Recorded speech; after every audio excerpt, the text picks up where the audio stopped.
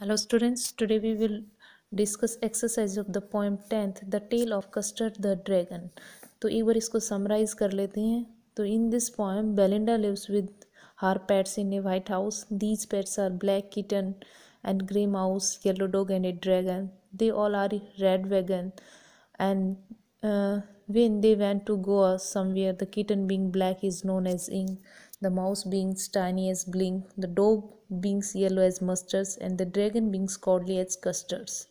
So all are living with fearful, and all are सब अपने आप को बहुत ही ब्रेव समझते थे, और सब कस्टर्ड का है वो मजाक उड़ाते थे. और लास्ट में आप लोगों ने देखा कि कस्टर्ड है वो ड्रैगन है वो किस तरह से बहादुरी से वर्क करता है. एंड और लास्ट में भी on the other side we can say that custard is steel A coward and steel longer for a nice safe case.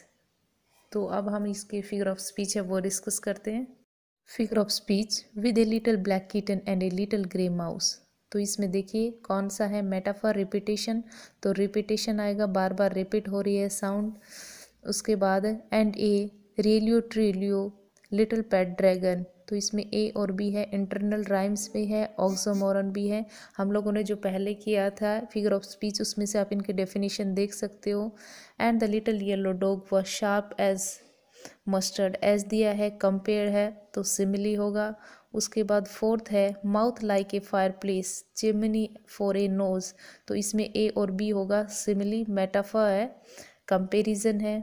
Fifth है Belinda was as brave as barrel full of bears.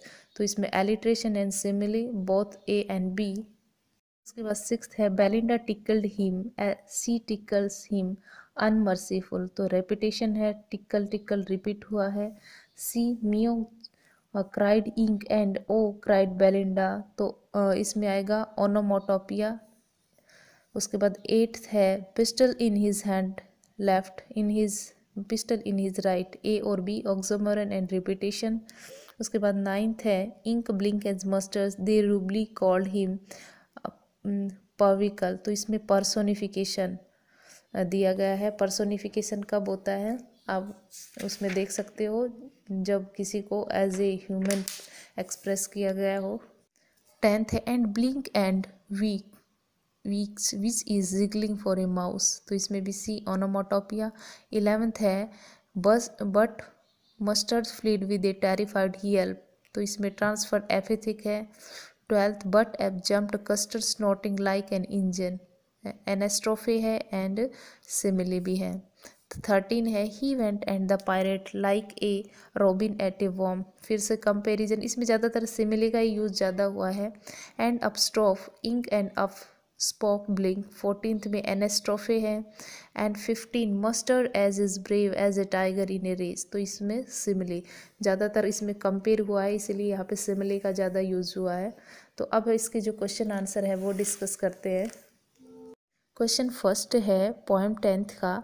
Who are the characters in this poem list them with their pet names. हम लोगों ने poem में भी पढ़ा है कि कौन कौन से कैरेक्टर हैं और उनका क्या नाम है. The character in this poem are Belinda, a little black kitten, a little grey mouse, a little yellow dog, a little pet dragon and A pirate. ये सब कैरेक्टर्स हैं. The kitten being black is known as ink. अब kitten का नाम ink है. Mouse being is black is known as ink. The mouse being tiny as blink. The dog being yellow as mustard, and the dragon being cowardly as custard. Custard was a full grown dragon and could easily defend himself. Question 2 है why did custard cry for a nice safe cage? Why is the dragon called a coward dragon? Answer है custard cried for nice safe cage because it was covered. वो cage क्यों मांगता है? क्योंकि वो उसको डर लगता है. It is called a cowardly dragon because everybody else in the house was brave. Belinda was as brave as a barrel of fears. Ink and blink are described as so brave that they could chess lions down the stairs, and Mustards was as brave as a tiger in race. Compare them. Custards cried asking for a nice and safe case, which is why it is called a coward. ये सब लोग अपने आप को बहादुर समझते हैं, लेकिन last में जो डरपोक ड्रैगन है वही पायरेट्स को स्वेलो करता है। थर्ड है Belinda tickled him, C tickles him अनमर्सीफुल and Y. Belinda उसको चिढ़ाती है ड्रैगन को बिना दया से, क्यों? Belinda tickled the dragon unmerciful because it was very scared and cried for a safe case. They all laughed at it. They it was coward. वो डरपोक है इसीलिए सब उसको वो बार बार एक केज की डिमांड करता है तो उसके ऊपर हंसती है। क्वेश्चन नंबर 4 है, यहाँ पे शॉर्ट दिया है, आपको कंप्लीट लिखना है। The poet has employed many poetic device in this poem. For example, clashed his tell like irons in dragon. The poetic device here is a simile. Can you with your partner list some more some poetic device use in the poem. तो ये आप अपने आप से कर सकते हो कि कौन कौन से इसमें पोइटिक डिवाइस यूज हुए हैं। In the entire poem the poet has made extensive use in as simile. Apart from simile, another poetic device has been used, the repetition. For example, the repetitive use of the word little in the first stanza and emphasis how everything from the house to Belinda, her pets were all little also in the 7th stanza. अब देखिए जो हमने figure of speech की उसमें ये सब discuss हुआ है। The poet has made use of incorrect spelling as a poetic device. उसने देखो ट्रिल्यूरी सब यूज किया है।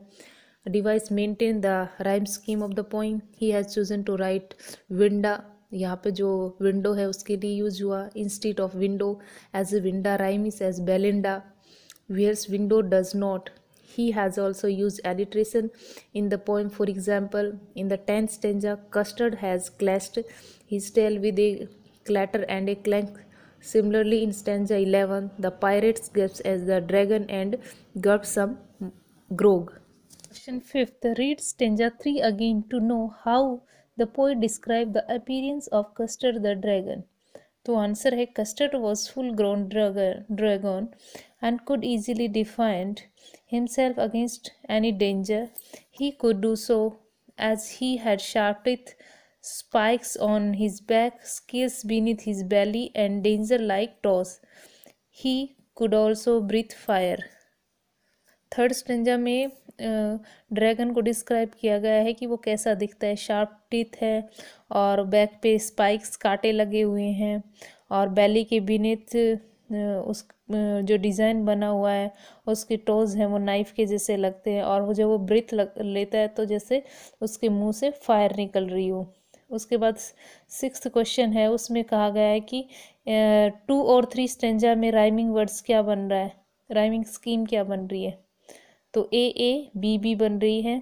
उसके बाद 7th क्वेश्चन है, क्वेश्चन यहाँ पे इनकम्प्लीट है, आपको क्वेश्चन है वो टेक्स्ट बुक में से देखकर पूरा क्वेश्चन लिखना है।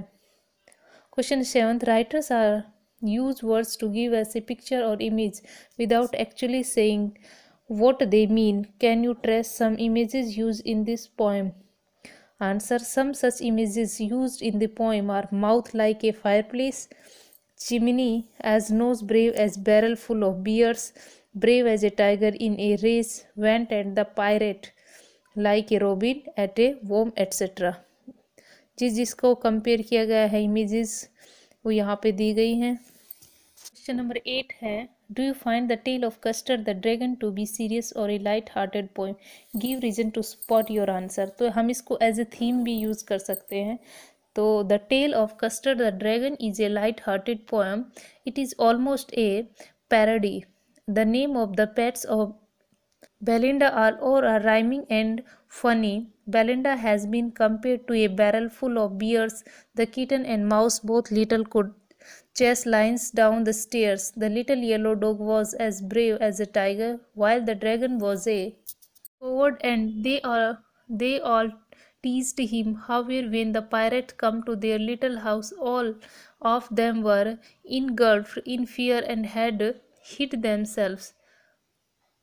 Ironically, the cowardly dragon came to their rescue and jumped shouting like an engine. It chased its tail and charged at pirate like a robin at a worm and ate him up. Finally, at the end of the poem, the situation again come back to the other pets being brave and the dragon being the coward. तो पूरी जो story है वो इसमें include है कि pirates से किस तरह ड्रैगन ने पायरेट्स से सबको बचाया, और बाद में भी वही बात दोहराई जाती कि ओ सब ब्रेव थे और ड्रैगन है वो कायर था, लेकिन ऐसा नहीं था। ड्रैगन था वो ब्रेव था और बाकी सब जब पायरेट्स आया तब छिप छिप गए थे।